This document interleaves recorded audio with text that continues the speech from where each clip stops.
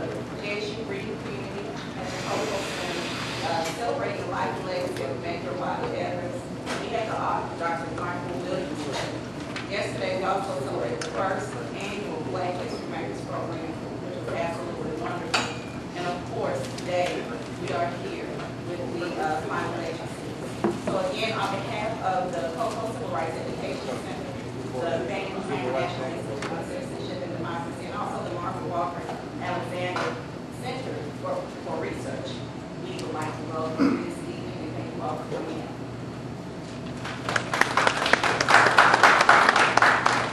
Okay, one special treat we're going to be doing tonight is we're going to be giving away 3 copies of Richard Wright's Native Son. So you can give it tickets. This is going to be for our March 2013 Campus Reading Community event. So if you get the book, you got to read the book and come discuss the book, right? This is going to be Thursday, March 21st. All the dates are in your program for upcoming Hamer, COFO, Margaret Walker events. And so I'm going to go ahead and draw the first one. We'll do one in the middle and we'll do one at the end. So you've got to stay and see if you can. All right, our first winner is number, look at the last 3 numbers, 513. We have a winner.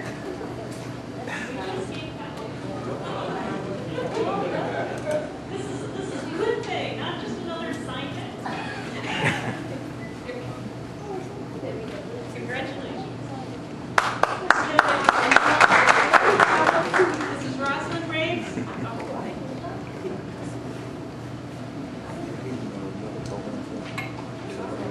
Okay, so as many of you know, the 1965 Voting Rights Act was passed in order to adjust and adapt to a large number of abuses that have been existing in the South and frankly around the country, in which a lot of people were excluded from the right to vote. And you know from your coursework, you know from your classes, all the different tools and techniques that were used to exclude people from participating. And this is particularly a problem in a democratic society, right? Because in a democratic society, we say the people hold sovereignty, the people are the ones who govern, and how can they govern if they're excluded from political participation? So when you exclude people from political participation, you exclude them from government, and that means decisions are made on their behalf without their participation, or probably not really on their behalf, right?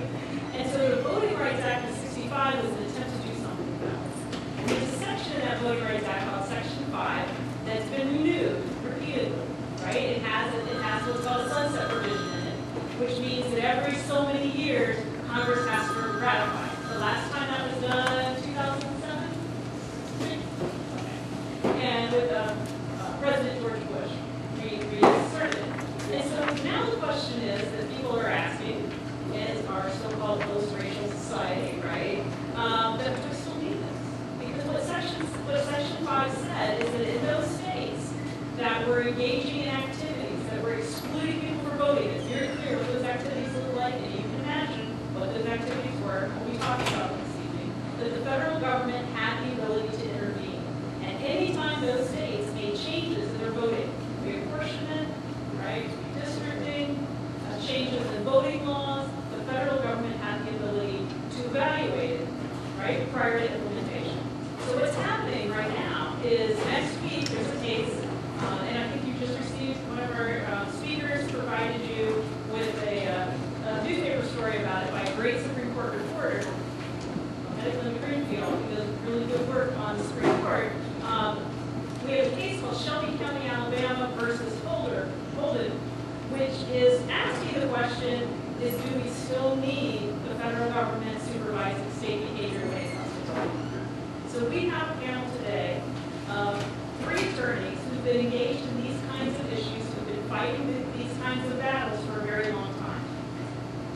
We know that the passage of laws does not mean automatic change in practice, and we know that making structural, institutional change requires consistent, constant engagement, right? You don't pass a law and then everything changes. This is what I need you guys to go ahead. Okay, all right. I know it's 6:30 tonight and it's rainy out, but we gotta get something here. Okay, and so we have 3 men who dedicated their lives to making sure the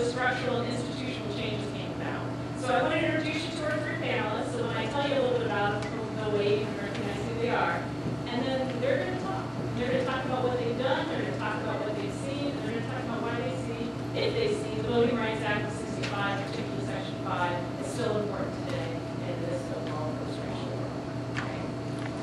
Okay. Okay. So first of all, I'm going to introduce you to Mr. Ellis Turnage. Mr. Turnage here was born and grew up in Rankin County, where he graduated from Pisgah High School in San Antonio, Mississippi. He then enlisted in the U.S. Army, served in the military police, while he took college courses. When he was honorably discharged, he became a full-time employee. Some of you know this story. Worked full-time at South Central Bell in Jackson, and as a night student, studied at Jackson State University. Some of you know what that's like, right? After graduation, he then went to law school at the University of Mississippi in Oxford, and since then, he's been practicing law in Cleveland, Mississippi. He served on the Cleveland Board of Aldermen. He serves as legal counsel for Bolivar County Board Election Commissioner since 1989, and is currently legal counsel for Bolivar County Regional Correctional Facility. Second person we have is Mr. Mike Sayer. And he is the co-founder of Southern Echo in 1989 with Mr. Hollis Watkins, who many of you know. And he now serves as a senior organizer, training coordinator, and staff counsel for Southern Echo. This is, I know some of you have done work with them or have run into them locally. They're a grassroots leadership, development, education, and training organization that works to develop leaders and organizers in African American communities in Mississippi and in communities of color in 14 states across the South and Southwest. They focus on providing training and technical assistance to these communities through political redistricting, helping them with political redistricting plans, and enforcing voting rights, the application of Section 5 of the Voting Rights Act specifically. Mr. Sayer first became involved in the Civil Rights Movement in 1961 in Atlanta, Georgia. He worked with the Committee on Appeal for Human Rights, joined the staff of SNCC, the Student Nonviolent Coordinating Committee in 63, worked on the Mississippi Voting Rights Project that SNCC had from 63 to 65, worked with the United Farm Workers, you're getting the idea, right? And he earned his BA in government from Harvard University, his law degree from Rutgers. Prior to coming back to Mississippi, he worked with the Center for Constitutional Rights and in law service programs in New Jersey and Maine, with a private practice in Maine before coming here in 89. Our third panelist is Robert B. McDuff. Mr. McDuff is a civil rights and criminal defense attorney practicing in Jackson, Mississippi. He's worked on trial and appellate work in national cases, and he's argued 4 cases before the Supreme Court. He's represented black voters in several cases in the South, working on increasing black majority election districts for public officials. His cases have involved voting rights, police misconduct, free speech, indigent defense funding, access to courts, abortion rights, school prayer, discrimination, employment and housing. And he also has a criminal practice, including several death penalty cases. And he's currently representing one of the Genesis 6 defendants. He's won numerous awards, and he has been an attorney with the Lawyers Committee for Civil Rights under Law in D.C., a member of the faculty of the University of Mississippi Law School, and works in civil rights firms. He's a graduate of Millsaps and Harvard Law School. So let's welcome our panel. They see the significance of the Voting Rights Act, and particularly, do they believe Section 5 needs to continue on? How do you think the Supreme Court should respond to this case, and why? I believe Mr. Turnage said he would. Thank you. Let me say how honored I am to be back on the campus of Jackson State tonight. It's much more beautiful than it was when I left. So I'm really glad to be here and to discuss something that I've spent the last 30 years of my life working on. I call it my date with destiny was the year I graduated from Ole Miss Law School, was the same year that Congress authorized the 25-year extension in 1982. Doing law school at Ole Miss, I participated in the National Frederick Douglass Moot Court Competition in Athens, Georgia, at the University of Georgia, Athens, wherein the issue before the United States Supreme Court was whether or not you had to prove purposeful discrimination in order to prove a violation of the Voting Rights Act. That was a case Mobile versus Bolton that came out in 78 and 82. It was a case out of Georgia, Bird versus Law. We participated in the discussion, and my team won 7th place, and I've been kind of interested in voting rights since then. Congress, when they amended the Voting Rights Act in 1982, they lowered the evidentiary burden that the plaintiffs would have to prove in court, from proving intentional discrimination, intentional or purposeful discrimination, to whether or not if you look at a set of objective factors that resulted in a denial of equal opportunity to participate in the political process, which was a result-oriented test rather than a purposeful, intentional like conduct, which is much more problematic than it is here today, proven before the law. So in 1982, that was when the first time that African American citizens in the United States began to make gains in the electoral and political process. Some of the techniques they had used, for instance, here in the city of Jackson, where now we have a 7-member city council that's elected by wards. Back at that time, you had a 3-member council that was elected citywide, and the city was majority white at the time. And I think the first African American away was getting elected right here in Jackson happened in 1985 or 1986 or somewhere in that time period. And if you apply that same reasoning to municipalities or throughout the state of Mississippi, or through school districts throughout the state of Mississippi, board of supervisors throughout the state of Mississippi, what you will find is that even here in Hinds County, which has 5 members on the board of supervisors, all 82 counties do in Mississippi, the first African American members to serve was Benny Johnson and George Smith in 1979. That was after a long period of litigation in the Fifth Circuit Court of Appeals that they were finally able to get. Hinds County was like 40% African American, but all the districts, all 5 districts were majority white. And when they divided up and created a majority African American majority district, that's when they were first able to be elected. That was the second in 1982. If you look around Mississippi right now, you're familiar with Byron. I've been reading this in the newspaper this year. Byron, Mississippi, right? Right there on I-55. It was incorporated a few years back. No African Americans on the board as of this day. Even though the census revealed that Byron is majority African American in total population. So I don't know what will happen in the election this year. Today, no African American served in the town of Byron. I read an article about Clinton, Mississippi, where they were trying to have one district that's majority African American in total population, but no districts that are majority in voting age population. And I think it was Attorney Ottawa Carter that's over the NAACP in Clinton. They were in the process of trying to get a plan that demonstrated that 2 African American voting age population districts could be configured in Clinton, Mississippi. I don't know what the status of it, is. I guess to answer the overall question, going from 1982 to 2012, it's my opinion that the Voting Rights Act Section 5 is very much still needed, and and I'm hoping that the Supreme Court will find a way to uphold it. We have not arrived yet, in my view.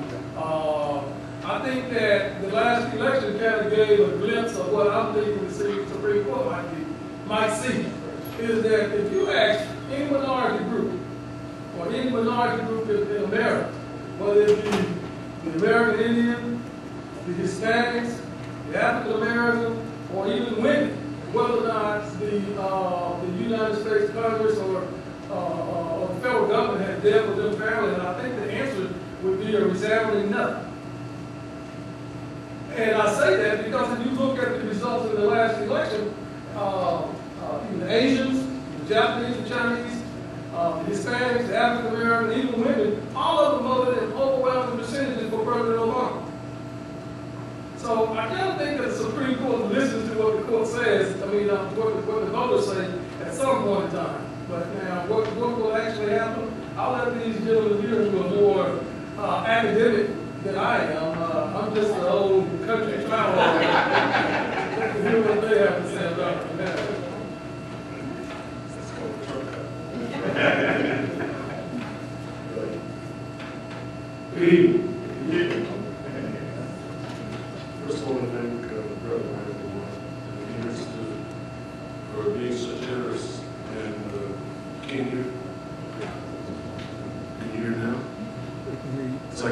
cell phone. Can you hear me now?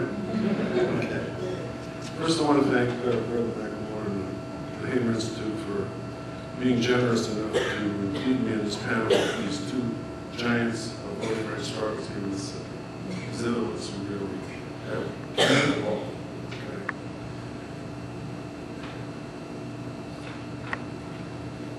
I might approach this from a somewhat different way of looking at this.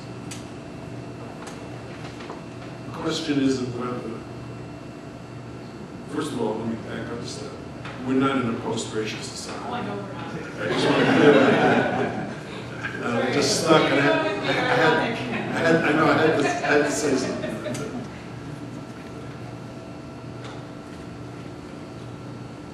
I don't think the question is whether we no longer need Section 5 of the Voting Rights Act, but why it isn't being extended to the rest of the country.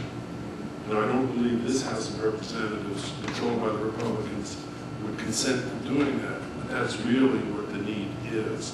That was demonstrated most vividly in this last election by all the new devices in terms of voter ID, long lines, restricting early voting and so forth that were undertaken. These are the classic kind of techniques and tactics that were designed as the culture shifted in order to dilute minority voting strength. So I say this. Poverty is the intended consequence of conscious policies.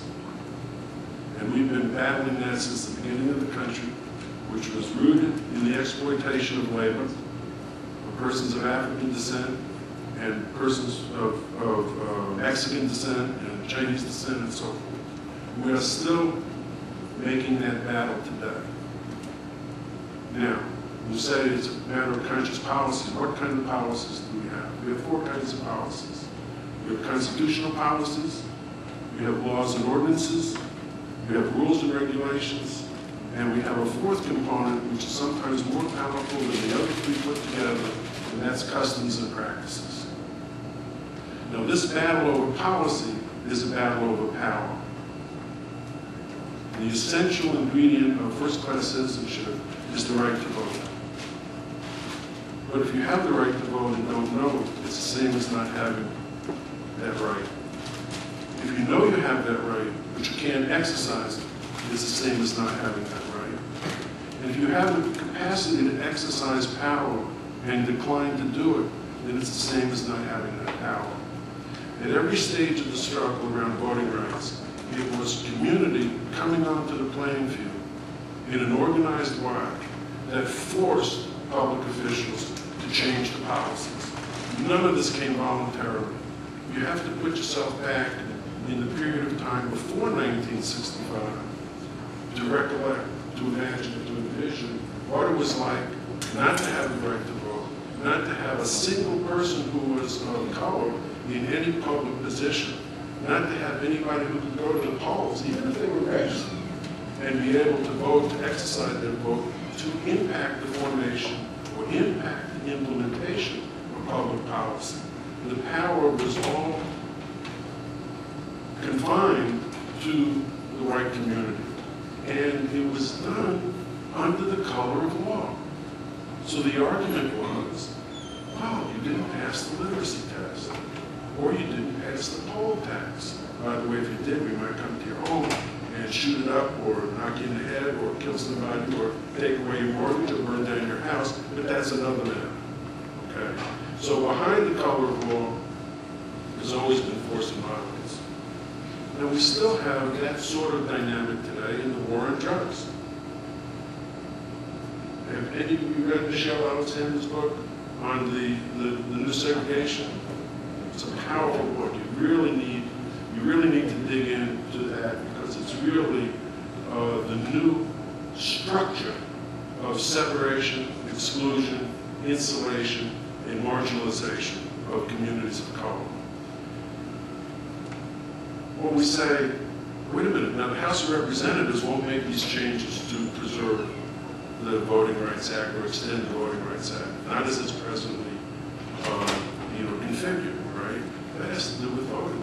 as to the people coming onto the playing field and battling in that public policy. So, what is this fight around Voting Rights Act in Section 5? Section 5 gives community the capacity to go to the Department of Justice and say, we want you to review these proposed changes in the law, or these proposed changes in the redistricting plan, because we think they violate the rights of our community. And there's a review process. In the absence of that review process, it would be extremely difficult for community to overturn these practices imposed by a majority.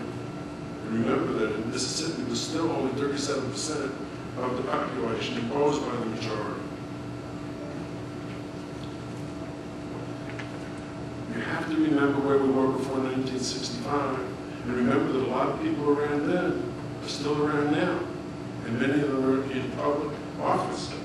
And I don't think, I'll say this, I don't think that there has been a fundamental change of heart.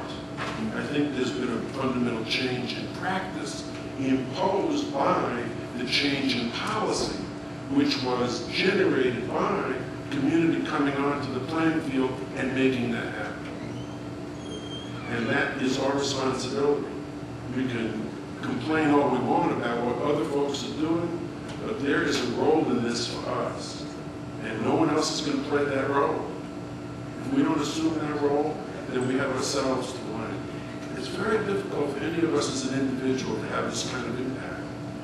But together, organized as a community around a common vision and understanding of what the issues are and what the policies and remedies need to be, have a capacity, have a power that makes a difference. And by power, I mean the capacity to make things happen or not to happen. And that's what we've demonstrated over the last, it's 50 years really in Mississippi, that this battle has been going on in an organized way, and we've made all these changes. Have we won the battle ultimately? No. Do we have further to travel than we've already come? Yes, we do. Is poverty still there as a matter of public policy, reinforced by public policies? Isn't that what the battle over Medicaid expansion was about? Extending health care to those who can't afford it? Isn't one of the elements of an impoverished community that it doesn't have effective access to health care, or doesn't have effective access to the kind of quality education to which every student ought to be entitled? And we're battling the House Ways and Means, House Appropriations Committee just this week passed out a bill to go to the Senate. Excuse me, the House passed it, not just the committee. The House passed the bill to send to the Senate, which is going to underfund Mississippi public education by $300 million for next year. $300 million. That's a matter of power. That's a matter of policy. That's a matter of who has the votes and who's putting the pressure on it. And we need to do more than we've done if we're going to change those kind of policies. Now, if there were no Section 5, we'd have even less power in the legislature than we have now, because there would be nobody to review those plans. Ironically, in the Shelby case, guess which state from the southern states joined in support of upholding Section 5? You'll see it in that article I handed out. 2 of them. North Carolina, and the other state was Mississippi. Why? Because we have an attorney general who was elected, who's Democrat, and who says, hey, Mississippi has really benefited from the review process that Section 5 has engendered. And that's why we have the largest black caucus in the legislature in any state in the country.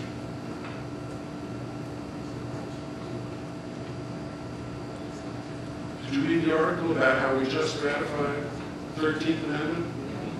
Well, actually, we did that in 1995. That was the first time when we doubled the size of the black caucus in the 1992 election. The vote in 1995, which is symbolic, to ratify the 13th Amendment, was the first time something initiated by the black caucus had been passed by the state legislature. There was of importance to the community. It was other than the King holiday. And what that demonstrated was the capacity to make things happen and not happen. 2 years later, this is about the importance of the redistricting plans, which went to the Supreme Court twice under review before we got it adopted. In 1997, we passed the largest appropriation for public education in the history of the state, new money. That was the MAEP formula. And then in 1998 and 2000, we had the largest teacher salary increases in the history of the state. Where did that come from? It came from the leadership in the Legislative Black Caucus. When Governor Fordyce, you remember Governor Fordyce of the SUV? Oh, that was nasty, I'm sorry. Governor Fordyce vetoed the MAEP legislation in 1997. The white leadership wanted to compromise the $650 million appropriation with Fordyce and reduce it to $380 million. Senator Benny Turner, who was at that time the head of the caucus out of West Point, and was one of those who had gotten elected in the 1992 redistricting plan that we worked on. He said, no, we're going to go for a veto override of Fordyce's action to undermine the MEP funding. The veto override passed by 1 vote in the Senate and 3 votes in the House. Was a unified Black Caucus critical to the success of that legislation for public education, which was supposed to go to make more equitable resources available to majority Black schools, and especially in the Delta and the Southwest and the East Central part of the state? The answer is, without that, it wouldn't have happened. And in that one election, through the redistricting plan in 1992, we doubled the size of the caucus from 21 to 42, and it's now up to, what, 49? We're now 49. Okay. We had 50 at one point, but it's back down to 49. You're going to answer all my questions before I get a chance to ask them.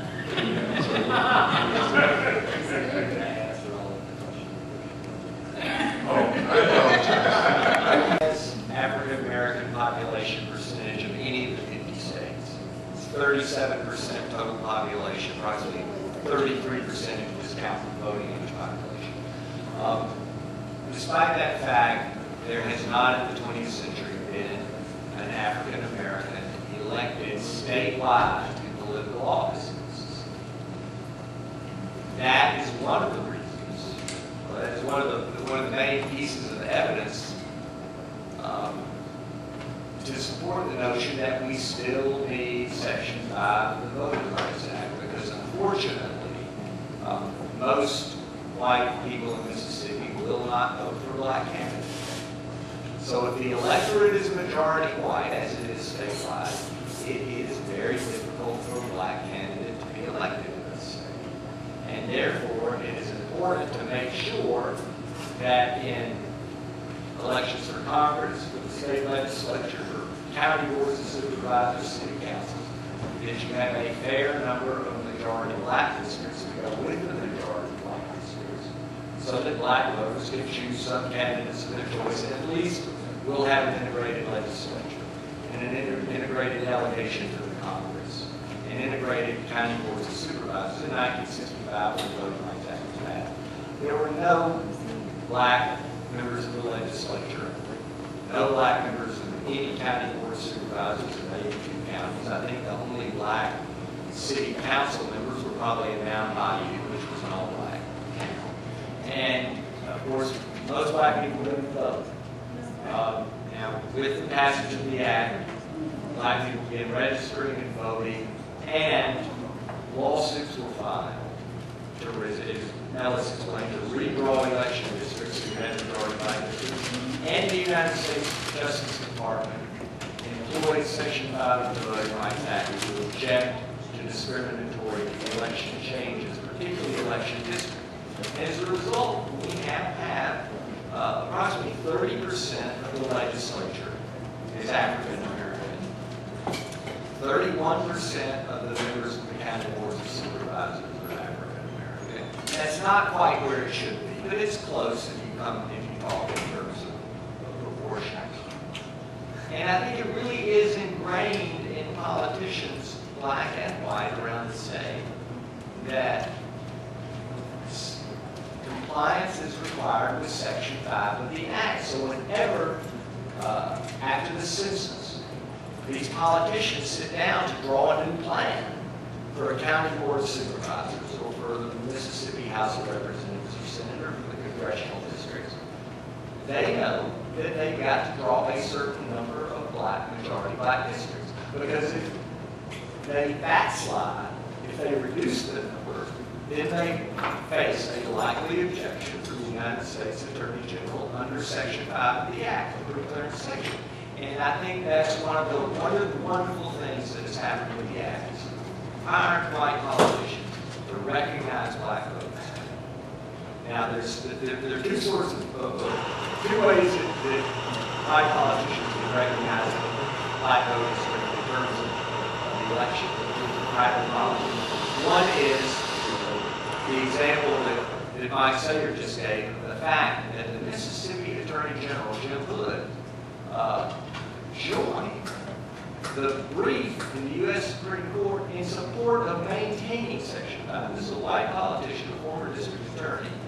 I don't know what his core beliefs are, but I do know that he knows he got elected with black votes. Now, we may not be at the day yet, hopefully we will be sometime in our lifetimes, where an African American can be elected statewide in Mississippi.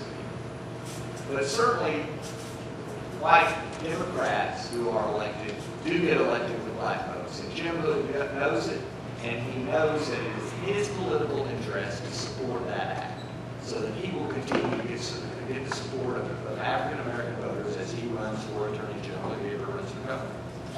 But then the other thing is that white politicians recognize that because of Section 5, they cannot reduce the number of black majority districts. It's a wonderful thing. Now, what happens if the Supreme Court strikes it down? Strikes down Section 5. And I'm pessimistic about this. I think they're going to strike it down by 5-4 vote. We can talk more about that in a little while. I hope. Well, what happens if they do? Why do we need it? I mean, you see there are isolated examples of incidents over the past years that show why we need it. Gilmore, Mississippi in 2001. A large number of black people decided to run for city council. The city canceled the election. They canceled the election, didn't hold it. They came up with some flimsy excuse. Fortunately, the Justice Department stepped in under Section 5 and stopped that. My fear is that sort of the instincts, the sort of racist instincts, and instincts to hold on to power and increase power that exist among many in the white majority are going to come back, and they will take advantage of the absence of Section 5, if in fact it's struck down, and they'll start cutting back on the number of black majority districts. I once walked down, I was in Belfast in Northern Ireland, where the conflict there is not among races, it's among Catholics and Protestants. That conflict has died down in the last 20 years, but it was amazing, 15 years. It was amazing there, people who just on different sides of the city were fighting with guns, and the immense amount of hatred just growing out of this religious divide, and a divide about who should have the power.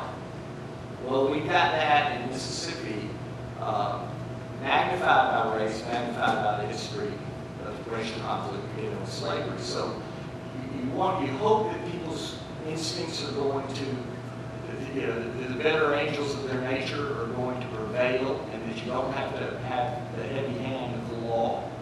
But my fear is that what some people call man's inhumanity toward man, people's inhumanity toward other people, is going to come back if the Voting Rights Act is removed and if the they don't have that sort of the hammer of the law there.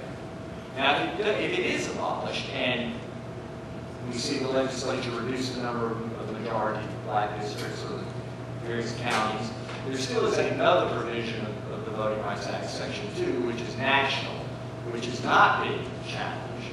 And you can go, black voters can go into court to fight that. But it's a much more expensive proposition, it's a much more difficult proposition than, and it places the burden on the black voters to go into court and prove a violation of the Voting Rights Act, rather than the current burden, which is where the cities and the counties and the state have to go convince the Justice Department that they are complying with the Act. If it does get struck down, it's going to be up to all of us to be vigilant and watching for this sort of backsliding, and to file lawsuits and to organize and to do everything we can to prevent that and to maintain the gains of the last 50 years. But Section 5 is such an important tool in preserving those gains. It's going to be a bad thing if it gets struck down. And hopefully it won't, but we'll see. What I'd like to do is make sure you have a chance to ask your questions. If not, I have a list of them here. But before we do that, let's draw our next book. So it'll give you a second to think what questions you have. And our next winner of Richard Wright's Native Son is number 501. Eric. Yeah.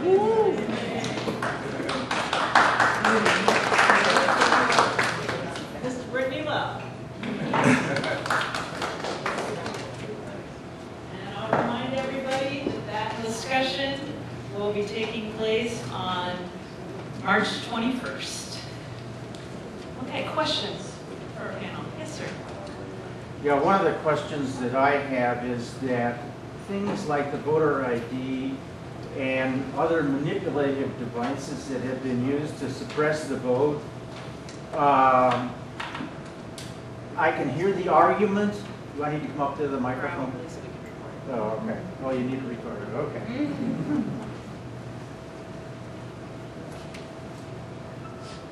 My name is Jim Carstensen.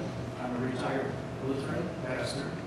And I have a question about the suppression of vote with things like voter ID and other means in which there has been a suppression of vote, such as in Florida, where you had the long lines and you eliminated the early voting privileges of people to come to vote.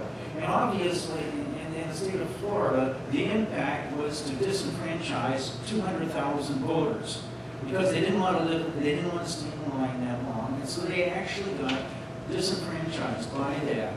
And as far as concerning this suppression of the vote in this manner, and with the Section 5 of the Voting Rights Act,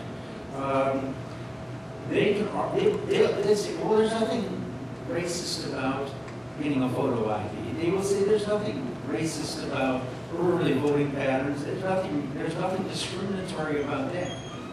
But as lawyers, can you argue impact before the court and before the Justice Department that this is having a damaging effect upon people who might be elderly, a 102-year-old woman having to wait in line for how many hours was it? 6 hours to wait in line? The impact itself has discriminated against the elderly. The impact discriminates against African American and Latino voters because they don't have the access that the majority community may have. And so that's my question. We need Section 5 because they may say, well, there's nothing illegal, but at the same time, the impact is what's the important thing.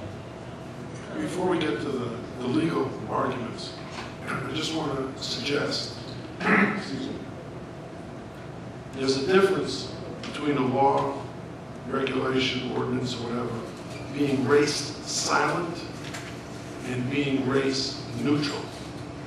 It may be silent, but it isn't neutral, because we know what the effect is you know, the intention of the effect is. Just want to clarify that because it isn't race neutral. I'll leave it to you guys to Well, personally, I haven't been involved in any litigation about voter ID or shortening the time period for early voting. In fact, in Mississippi, we don't even have early voting. I mean, I've oftentimes thought that was a bit, I guess you could say, coincidental, to be nice, that we never had, you know, the legislature never passed it. And I've oftentimes thought that it could be discriminatory in my mind. I think that if you look at the fact that to vote, if you got to have an ID, you look at the type of IDs. I mean, some states allow college students to use IDs, other states don't. Obviously, it could be discriminatory in my mind. And I can easily see how it could be discriminatory. And the first thing that you hear the conservatives say is, well, hey, you got to have a passport or a driver's license to get on an airplane. Well, if you come to the Mississippi Delta, I can show you a lot of people that never left out of Baldwin County, but it does have an airplane, okay? And it's a privilege to have a license to drive. It's also a privilege to be able to travel internationally. It isn't an inherent right like voting is. But your question really proves the answer. Yeah. Your question really, if Section 5 was no longer needed, why are all of these discriminatory mechanisms popping up around the country? And you know, the first time out, I don't know how many days they had in Florida in 2008. Anybody, I know it was reduced. What percentage was reduced, I don't know. But I can tell you, for example, I'm a personal injury lawyer, you know, in addition to being a voting rights attorney. When I've gotten insurance settlements on behalf of my clients to go to the bank, you know, to make the transfer of the money, a lot of these my clients who are African American didn't have bank accounts. And you got to have an ID to open a bank account. And they didn't even do that. So percentage-wise, I know that there's a statistical disparity among poor people for having ID and a lot of the IDs, the type of identification that's required. Under Section 2 of the Voting Rights Act, it doesn't require that you prove intentional discrimination. All you got to do is to show that there is a denial and an equal opportunity to participate. And you can use statistics to make that further. The Justice Department under Section 5 has refused to approve the voter ID law in South Carolina, the voter ID law in Texas, and I think they will refuse to pre-clear the voter ID law in Mississippi. A final decision has not been made, assuming the Supreme Court doesn't strike down Section 5.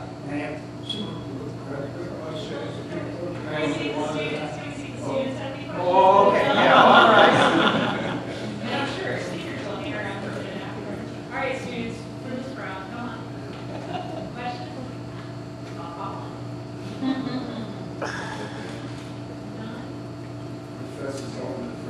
Oh, no, I don't know. Brian, what do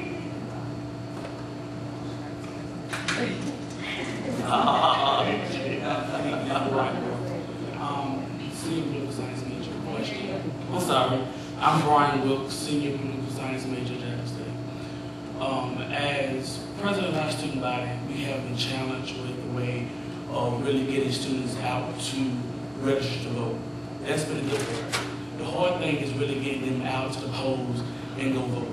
And so what are ways on our campus, in our community, that we can really, as you would say, how can we make voting to our students relevant and not so much have to force them to wind up? If that makes sense. Brian worked very hard on voter turnouts. This year, this past election, we got a number of students registered to vote. We got almost 1,500. But when it was time to write and vote, the number showed it out. You know, and so we had students who said there was pro-Obama, but on election day, we didn't see a number come out.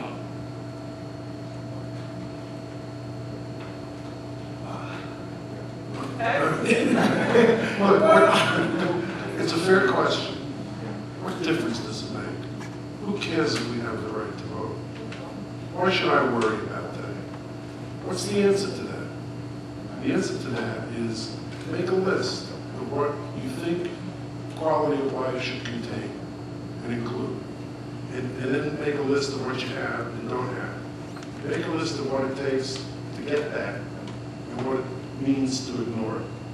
Fact of the matter is that we wouldn't be where we are today if the community hadn't taken risks, put their lives on the line, to fight for what? The right to vote because the voting itself was so important? No. They were tearing down the structure of racism, of which the right to vote is one of its parts, one of its tools to deny access to first-class citizenship is the way you keep everybody under the thumb, under the yoke, right? This issue isn't simply about the right to vote. That's only a means towards an end. The bottom line is that the quality of life of the community is controlled by others. And the opportunity to get out from under that dependency and that culture of subordination and that culture of fear and to create a culture of fairness, equity, and opportunity requires community to be on the playing field. To take that for granted is to let it go by. I mean, that's the challenge. Can you get down with that sort of, challenge about what apathy means? I mean, that was what's I thought about that. I live in the university town, Delta State is in Cleveland. And very recently, it's been within 2 weeks ago that the state Democratic Party chairman, Ricky Cole, we had lunch about the very issue, about setting up a chapter at Delta State to get the students involved in the political process. And there were some techniques that the state party is attempting to implement at each of the state universities, college in Mississippi. In fact, all of them, not just the state support them. So you might want to contact, the state Democratic Party here in Jackson. I would be interested to know if y'all have a voting precinct on Jackson State campus. We do. Oh, the voting precinct on campus, it doesn't matter of organization. Registration and organizing a turnout. But if you're telling us and giving us first-hand evidence that, look, we're having problems getting college students here at Jackson State off the hook, that would be shocking. I think that's our biggest problem. Kids on register easy. I think the poll will show that now. But it's like Tuesday next week, we have another special election out for District 28 Tennessee, and the previous election we had about 2 or 3 weeks ago, we only had 80, 90 students show up, and so we kind of projected it probably less than that. So I think we're pushing the issue, but I'm trying to get students to realize the importance of really this election come Tuesday, also the importance of the election of Kansas. Yeah, some of it is sort of talking about the issues that politicians make it. Politicians decide about it and make a difference. When you look at these crazy drug laws we have, and people going away for 10, 15, 20 years for just a minor drug offense. And you look at, who makes the first decision about that? What's the district attorney? The district attorney is elected. The judges who hand out these sentences, they're elected. The legislators who make the laws, they're elected. And if you get good people into these positions, they can make more rational decisions. And instead of trying to send somebody away for 10 or 15 years, maybe they'll change some laws to create lower sentences and more alternative sentences, more halfway houses, more drug treatment programs, more after-school programs. And you might get a district attorney who says, well, maybe this person deserves probation instead of a 15-year sentence. You might have a judge who does that. Or if you go into the federal courts, you want a good judge there. The judges aren't elected, but they're appointed by who? The president. So, whether you're voting for the president or whether you're voting for the local district attorney, these things make a difference in the way our society works and what happens to our fellow citizens, and what in some situations what happens to us. And I think you just got to drive home to people the importance of the people who have power, the kind of decisions they make. Why we need good people in there instead of bad. Michael? I think earlier, Mr. Sager, you said something about Michelle Alexander's book, The New Jim Crow. And one of the things that she talks about is the way that African Americans are disproportionately disenfranchised as far as getting convicted for crimes that, like Mr. Medgar was talking about earlier. And I guess when I saw the title of this program, I immediately thought about people that are disenfranchised, and as far as voting being a right.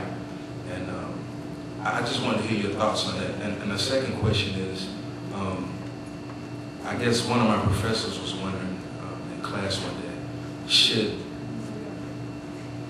the government be concerned about, all right, the things about the voter ID laws and et cetera, should that be a government concern? Or is that a state rights concern? I just want to hear your thoughts on those.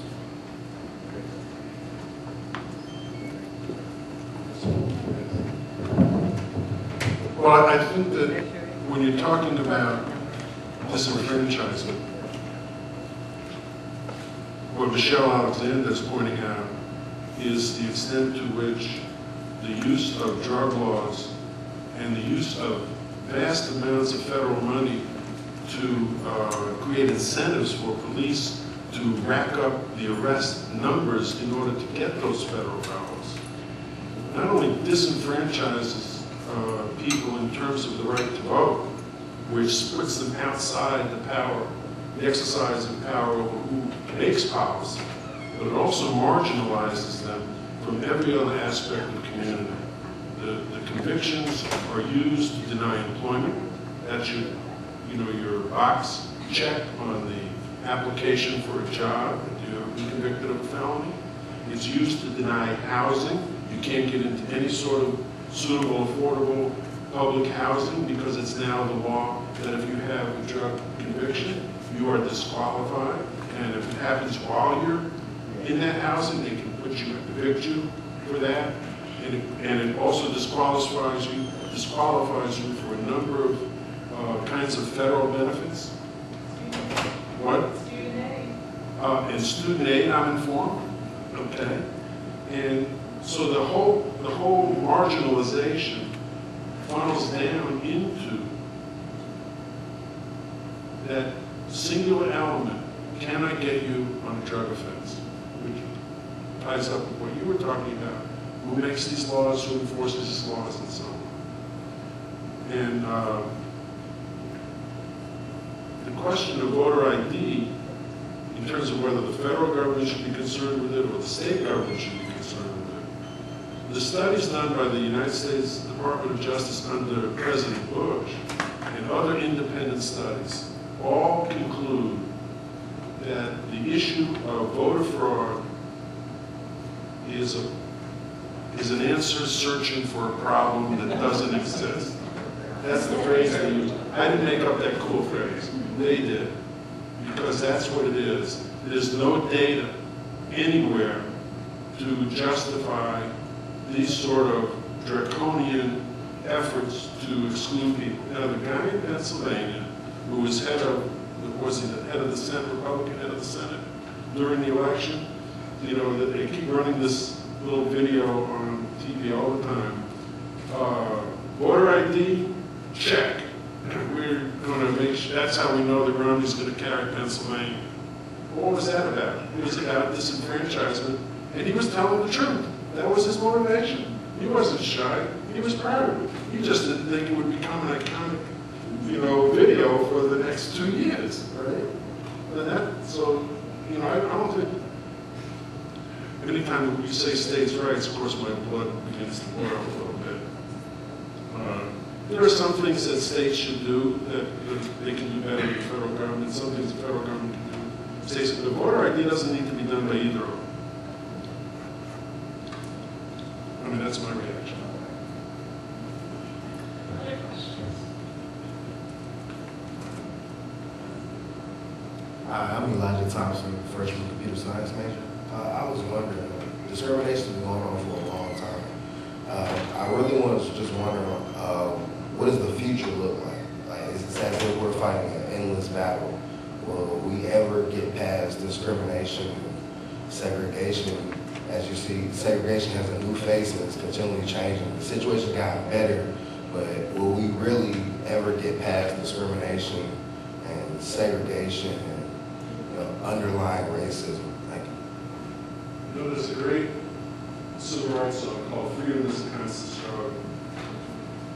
And I don't think that we can look to the time when it's over. You know, you can declare victory, go home, and we've got it to turn it on.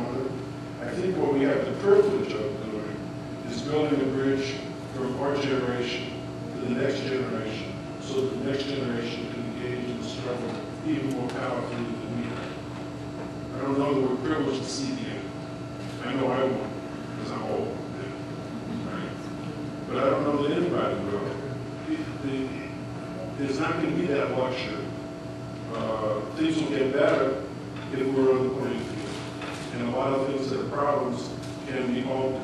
But until we transform the culture in a fundamental way and dismantle the structures that sustain the basis on which the country was created and further, then, but hell, that's a challenge and it's an opportunity to do some terrific things in short. It wouldn't be boring and everything is over. I'm being facetious. Nice word more than that. Right, obviously. But, we gotta laugh a little bit. It's too hard otherwise.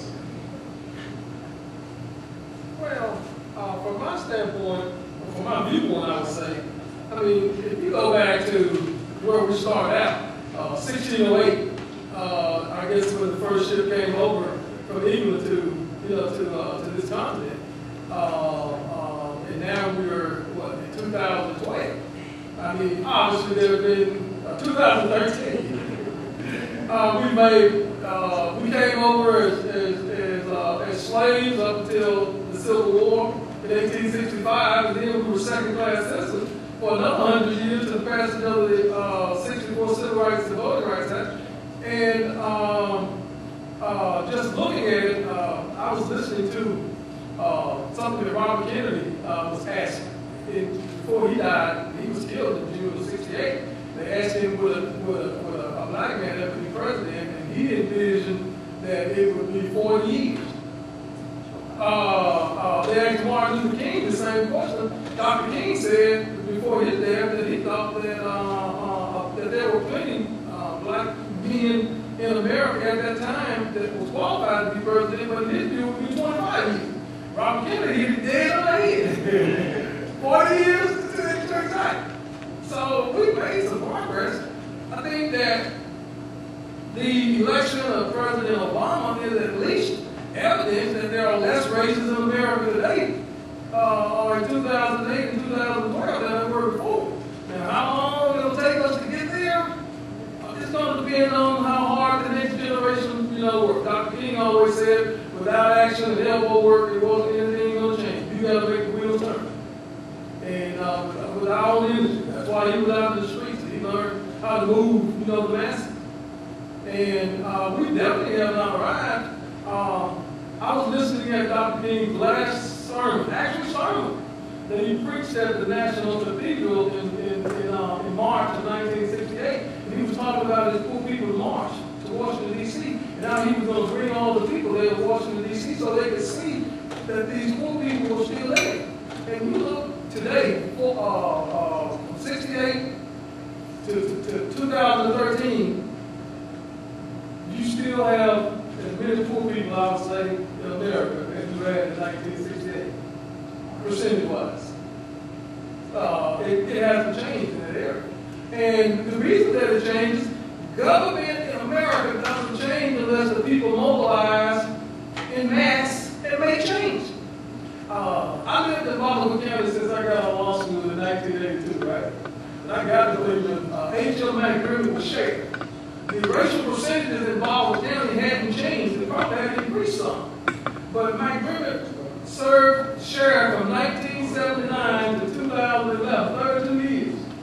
the numbers and the percentages didn't change. It was just this younger generation was tired of his policies of arresting young black males, charging them these exorbitant bond fees on misdemeanor offenses to get out of jail, and a young African American, who had never ran for office, beaten in the election. He got into a runoff. The first time in Baldwin County history that the turnout in the runoff was greater than it was in the first primary election. The first time in history, involvement of young people, and they mobilized. So I still believe that the way that the American government is set up, it still works. But you got to work. The process is not going to just fall in your lap. You got to get out, organize, and work. That's just my thought about the system really works. I had a couple of comments that I wanted to make. Rob mentioned Kilmichael, Mississippi. He attributes that to the Justice Department, but it wasn't the Justice Department, that was my case. There you go. No, we're going to section 2. Yeah, they never submitted for pre-clearance. And it's an interesting story. And I'm going to tell these, I got 2 other stories that I'm going to pass up. Very interesting story, though. Very interesting story. Kilmichael, what happened was, Kilmichael was in Montgomery County, just up from Winona, east of, it's on 82, east of Winona. And this minister moved back from Chicago. He was originally from Kilmichael. And he came back to town, and he had all of the blacks that was in town registered to vote. Kilmichael was like maybe 1 mile square. It's a very small town, 640 acres, as they say. And he got everybody organized, and as soon as the white city council, who had never had African American on the city council, they realized that they were going to be outvoted in the election. They went to state court. They got a lawyer to file petitions in Montgomery County Circuit Court to stop the election, to cancel it. And they canceled it. And then somebody gave the people my number and said that I'd done some voting rights cases. And I looked at it and I said, wow, this is really unfair. And we filed the case in federal court, and they came in and admitted. And the judge, allowed the election to go forward, reset the election, and reschedule. And they won every seat in the council. Then to show how fair they were, they turned around and divided up in the ward, and I think the whites ended up getting the ward. I had another interesting case out of Grenada, Mississippi. Grenada was right over the edge. It had a 7-member city council. And what happened in Grenada, it's a little small town too, very small, geographically in terms of size. And it was like one area downtown, blacks started moving in, and then the whites would start scattering out, to the county, moving out. White flight, as they call it. And they realized that as the election went forward, that the African Americans were going to take over the city council because that ward that was formed had become predominantly white. And this is the first time in my history that I've seen some lawyers come and file their petition in the Mississippi Supreme Court to stop the election. And the Mississippi Supreme Court stopped it. Canceled the election. And once we found out that they had done that, we filed an action in federal court, proving that the state court violation because of the cancellation, even though the Mississippi Supreme Court order hadn't been pre-cleared by the United States Department of Justice. And we were able to get the election, rescheduled. And as soon as the election took place, it was 4 out of 7 African Americans on the city council. And that remains to today. And but what the white city council had attempted to do, let's say that this is the city of Grenada in the circle, and this is going to be the new city in the square, right? That's what they were trying to get through, so they could recapture their white fight and maintain. But the election was held under the circle, and the Clinton Justice Department objected to it, and made them hold the election under the circle. And then the Bush got elected. Eventually, what we ended up doing was dividing this area out here into 7 wards. But we configured the way that the African American had 4. So they still have 4. They lost the mayor election, and they still have a white mayor, but the African American has control of the city council.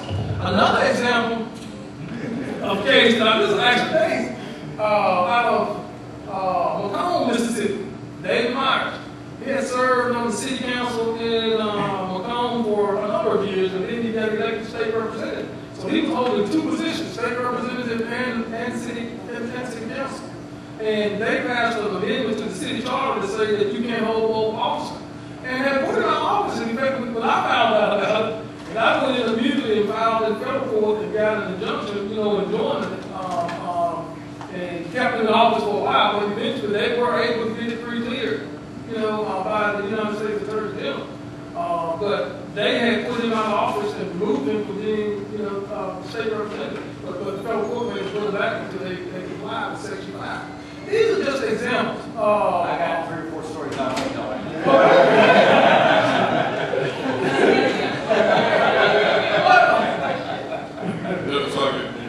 One question.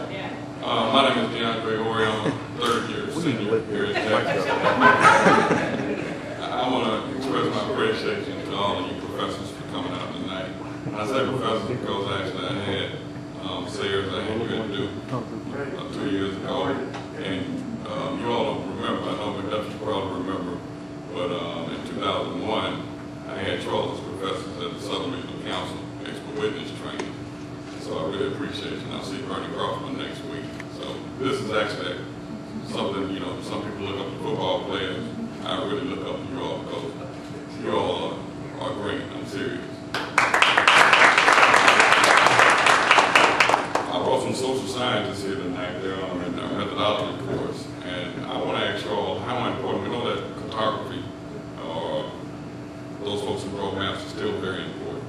But how important, going back to Thornburg, you know, first and second, you know, looking at polarized voting, how important are social scientists now, and how much of a need is there for us to continue to train, you know, students to do these type of statistical analyses? Well, there's a big need because to win these cases in court, you have to show, you have to prove to a judge that there's racial block voting. Now, we all know it's true. When I say racial block voting, most white vote for white candidates, don't vote for black candidates. But you've got to prove that statistically. And so you've got to be able to go in, and it's a complicated business, as the professor knows, because he's very good at doing it. It's a complicated business. You have to use statistical research. You've got to compare the vote for the candidate with the racial composition of the voting precinct. And so we begin to see that if the black candidate is winning in the black precincts, majority black precincts, but not in the majority white precincts, that's pretty compelling evidence that whites aren't voting for the black candidate. But you've got to do that in court. You've got to do that with very complicated statistical calculations. And so we need social scientists who can do that and who can talk about the broader context in which this is all occurring. Because, and this is going to continue to be true if Section 5 is dismantled by the U.S. Supreme Court. Because then we're going to have to go to court even more than we were under Section 2 of the Voting Rights Act. And as the professor knows, it's essential that we have qualified and capable social scientists involved in this road. And the other side of the coin is the other side will use social scientists to try to undo your analysis. So your folks need to be well qualified and skillful, not only in gathering data, but in learning how to testify in the court proceedings. Yeah. We need lawyers. We need lawyers, but we just as important as social science. So hopefully you now are all convinced of the significance of Section 5. And that this next week you'll watch very carefully for the Supreme Court's decision to see what happens. So I'd encourage you to keep an eye on SCOTUS blog, SCOTUS, Supreme Court of the United States blog, and they've been tracking this pretty closely. There's been a lot of discussion and debate on it, so they'll be watching oral arguments and letting you know what's going on. There will be a decision by the end of June. Right. So we have to wait a while. Probably 5 to 4. I think you're right. I hope we're wrong. I hope we're wrong. I'm optimistic. Rob is pessimistic. Did you find this helpful? The concreteness, I think, was very useful. They're very, I think, very specific. I think very You anticipated all my questions, so I think that's a great sign. So the next thing we need to do before we close up is draw one last copy of Richard Wright's Native Son. Our winner is, and if they're not here, we'll draw again, 510, or 510. 510 here? They probably will. All right. Sweet ones. 519. I'll just keep drawing. See, they leave early, they lose their chance. 506. 519. Oh, 519. Well, come on down. Yeah.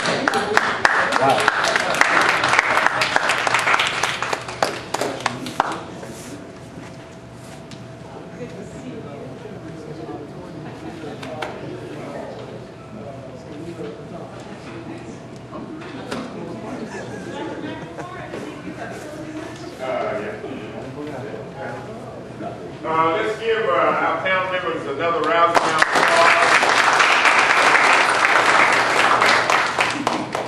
And our moderator, Dr. Deardoff. And let me thank all the professors, Deardoff, and all the people who have classes. Byron, thank you for bringing your class, although you are a third year senior. Thank you very much. This was, I thought, a very interesting and helpful conversation, and I really wanted the students to see at least 3 individuals that have been practicing law and engaging in activities to help uplift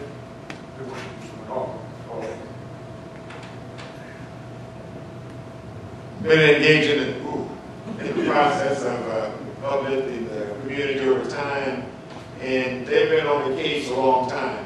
And one of the questions that I thought that Attorney Turlidge should respond to, he was a student at Jackson State, he was in school, he was working.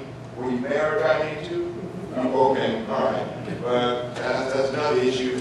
But what was your level of interest in politics when you were a student here and when you were going to school and working? Did you have any level of interest in what was going on in Mississippi at the time, although you weren't only a student because you had been in the military? Well, actually, in high school at Princeton, I was saying there wasn't much to do. Yeah. And on our required study period, the first thing I would do was read the Clarion Ledger and sit on the Henry Gerson. I can remember all these articles in the paper about redistricting going on in Hines County and in the city of Jackson, trying to get, I've been watching this since, I graduated from high school in '74, so I've been watching this from '74 up until '80 when I was here at Jackson State, when I finally graduated. So I had no real interest in politics. I never really had time to participate in campaigns and stuff. I always just read about this stuff. It was very interesting to me. And then when in 1979, I always voted in Rankin County. And I remember when George Smith and Benny Thompson won the election, that night, and the Jews around town. I also became friends with Louis Armstrong when he went on the city council, him and George Smith in the middle 80s. Yeah. I remember your runs for the District 4 Congress back in the, 80s? Yeah.